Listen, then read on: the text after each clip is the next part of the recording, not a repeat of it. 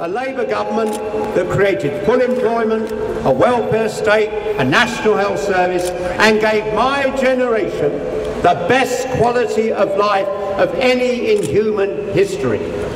And that government so won the argument about turning our back on the past and having a fairer society that when the Tories came back to power in the 1950s, they broadly carried on with those policies.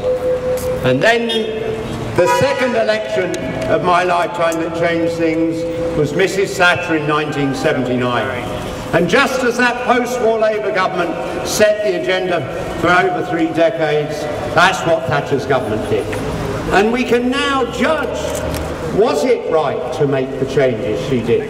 Smash the unions, roll back the state, cut back on public spending. Has it created a better Britain? The growth of our economy in these last 35 years hasn't equalled what we had when we had a fairer society. And there's a simple reason for that. If you put money in the pockets of ordinary people, they spend it in local shops, on local goods and services. It circulates around. If the money gets sucked up to a small elite at the top, they don't spend it in local shops. It ends up in some dodgy bank in the Cayman Islands and things like that.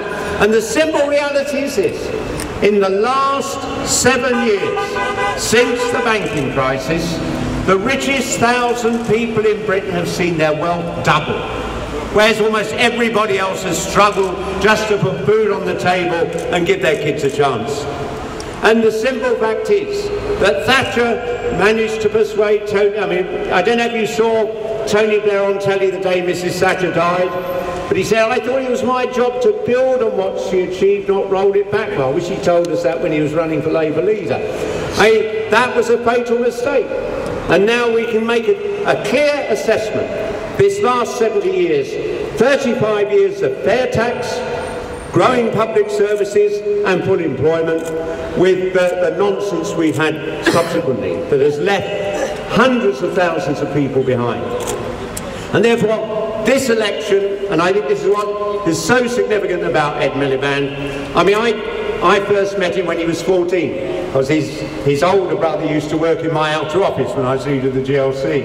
And the thing that strikes me about Ed Miliband is he didn't come into politics because he wants to be popular or he wants to be loved, which is very wise, because you want to be loved, go to show business, not politics. It never works out like that. Ed Miliband, when you're with him, is talking about what we can learn for the German apprenticeship scheme, or the regional bank system you've got in Germany, what we can do to rebuild our manufacturing, what we can do to actually get a fairer taxing. He's there to change Britain, and that's absolutely crucial, because if we don't make these changes, our kids and our grandchildren are not going to have the opportunities that we took for granted. And if Cameron and Osborne were to get another 5 years in power, this country wouldn't be worth living in at the end of it. They will subtly and craftily privatise the NHS. They've got all the structures in place to do that. They'll carry on not building council housing. They'll continue to neglect and not rebuild our manufacturing base. And look at here in Bradford, what this city has lost, because for the last 35 years governments they assumed let the bankers create all this wealth, it will all trickle down, but it didn't. You've got to get a better balanced economy. We need a government that's going to seek to actually encourage a more diverse economy, giving working class men the chance of a good job. When I left school in Brixton, I just went to a school where I was going to university, but every boy left that school and got a job. And after 2 or 3 years, that job paid them enough to keep a family. And that sort of economy has been wiped out because we neglected our manufacturing. But you've got to sell something to someone else on the other side of the planet. We've got the biggest trade deficit we've ever had.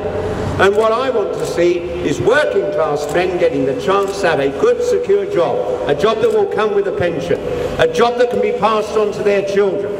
We can't continue to have a system where a small elite in the centre of London, who don't give a damn about London either. They're a part of an international elite, effectively of bankers and corporate giants, who have no allegiance to any nation.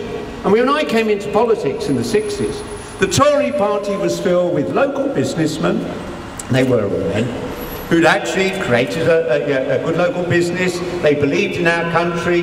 They thought they were making a contribution. What business now is, it's the Googles and the Starbucks and the Amazons that have no allegiance to any nation. And they just move the wealth they've created around so that they don't get to pay tax anywhere. I want to see a Labour government under Ed Miliband bring the tax system back into fair play so that the very richest and the great corporations pay their fair share, and that sustains a better society in which we can invest. We can actually see the rebuilding of our manufacturing base. And then the other thing that is so crucial, I mean, I grew up on the council estate and my parents were happy and proud to live there. And now we've seen 35 years without governments building homes for rent. And it's created, I don't know what it's like in Bradford, but in London it's a nightmare. People pay over half their income in terms of rent. It leaves them nothing to actually be able to spend to sustain the local economy. We've got to start building again. And one of the things that is very good about what Ed Balls and Ed Miliband are saying is increasing house building to 200,000 and building homes for rent so that people can actually get a decent home to live in with their family as part of a secure community. And nothing creates more jobs than house building. If you set out to build another 100,000 homes, it creates work for 750,000 people. Not just the people building those homes, but they spend it in local shops on local goods and services. We've got to remember what worked in our past and what has failed. And this idea that somehow, if we just deregulate the banks, they can lift us all into some nirvana and we can all live off what trickles down from their pockets, that hasn't worked. We need a better-based economy. That's what Ed Miliband, Ed Balls understand, and that's what's absolutely crucial about the way we go forward. And then just finally, it's about where we stand in the world. I mean, you've seen this last 2 or 3 weeks, as Ed Miliband's been able to get into these debates, everyone's always been so much better than we thought. Because what did they see in the Daily Telegraph or the Daily Mail? We've had 5 years of the demonisation of Ed Miliband because he represents real change. And nowhere more so than on that vote on Syria. For the first time in my lifetime, I saw a Labour leader stand up to the United States of America and say, we're not getting caught up in another one of your wars in the Middle East. And I want to see us standing back from that. I don't want to see more of our young men being sent to die in wars which are basically not about democracy or anything else but about the control of oil and the giant corporations. I want to see a Labour government that puts our interests first and just doesn't see us there as some sort of applausometer for whatever the United States of America is doing. We need to represent the interests of our wider community and build a better world. And I believe that's what a Labour government under Ed Miliband will do. Not simply going along with America's imperial objectives, but actually arguing for a better and a fairer distribution of power and wealth around our world. I said, in my lifetime, only 2 elections have changed Britain. I believe this will be the 3rd. That's why it's the most crucial. I don't care what else you could do in the next slightly over 2 weeks. Give all your time to getting out, identify the people that are going to vote Labour, make sure you're there on the day to help get them to the polling station, send us down to Parliament to work, to build a better society here in Bradford and in Britain and around the world. This is the 3rd election in the last 70 years that can change Britain. Make sure we do it and do it here in Bradford West. Thank you very much.